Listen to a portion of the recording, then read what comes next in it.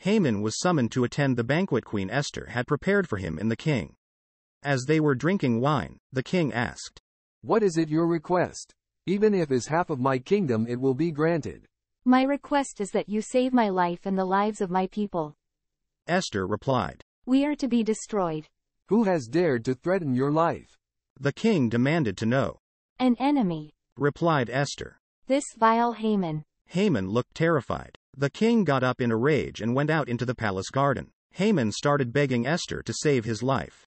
The king returned to find Haman falling on the couch where Esther was reclining. Guards were called to seize Haman. One of the king's attendants reported, Haman has erected a pole by his house. He was planning to impale Mordecai on it. Impale Haman on it. The king ordered. Haman was led out to be executed. Then the king's fury subsided. That day the king gave Esther Haman's estate. Esther told the king she was related to Mordecai. The king gave Mordecai Haman's signet ring and Esther appointed him to look after Haman's riches and possessions. Esther fell at the king's feet weeping and begging him to put a stop to the evil plan to kill the Jews.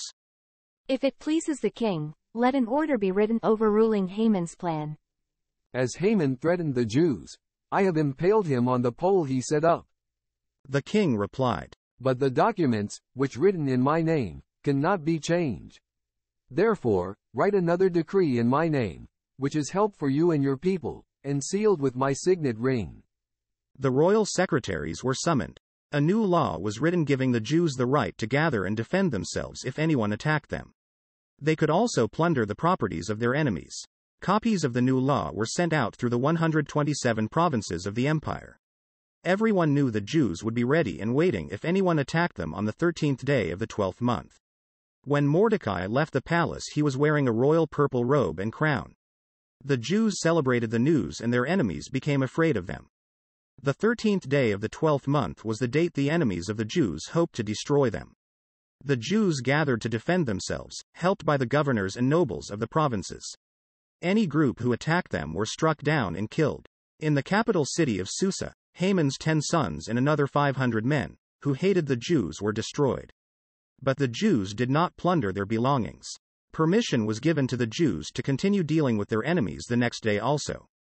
In the provinces, 75,000 of those who planned to destroy the Jews were annihilated. Mordecai recorded these events and sent letters to the Jews asking them to celebrate this victory every year on the 14th and 15th days of the 12th month.